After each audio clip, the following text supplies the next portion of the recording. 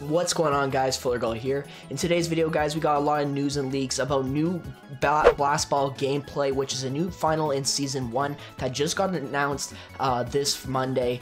And we got tons of new skins, new Samurai skins, new Godzilla skins, Assassin's Creed collab, and many more. So make sure you watch the whole entire video so you don't miss out.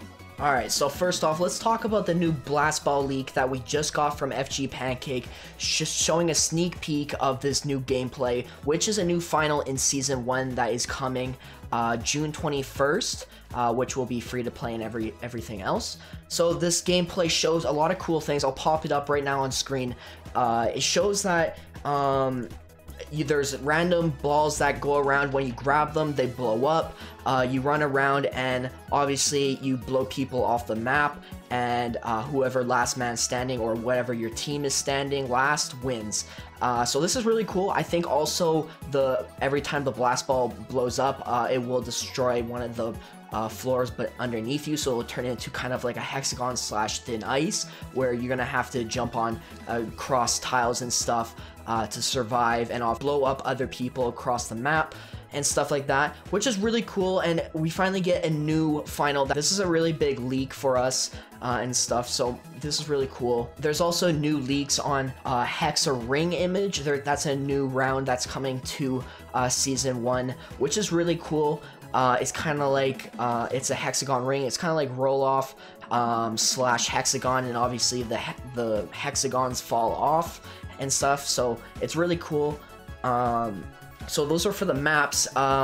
Getting into the skins that we're going to be seeing in Season 1, obviously there's many more, but these are the ones that got leaked by Fall Guys and FG Pancake. We got the Samurai skin, a new Gladiator skin, which is really cool. I think there's two types of them. There's a red one and yellow one, or gold, whatever you can call it. We also got the Assassin's Creed, which is really cool. It looks really well done as well. Looks very nice. I'll show a picture up on screen right now. Really cool. We also got these two cat skins. I don't know what the collab is from. If you guys can tell me in the comments, I'd appreciate that, but it's one of the collab skins from a creator and stuff, which is really cool. And then we finally got the 3 Godzilla collab skins, Meta Godzilla, the Moth, and the 3-headed dragon, which is really cool. I can't wait for that to come out. Super hype. We also got new leaks of an Xbox Game Pass Ultimate members will get 3 Fall Guys outfits, the Robo Rabbit, the Coconut Milk, and the Purple Hipster. So this is an image of the Robo Rabbit, which is really cool. This is for Xbox Game Pass members. So that's really cool. This is the whole, I'm going to pop on screen what we're going to be seeing.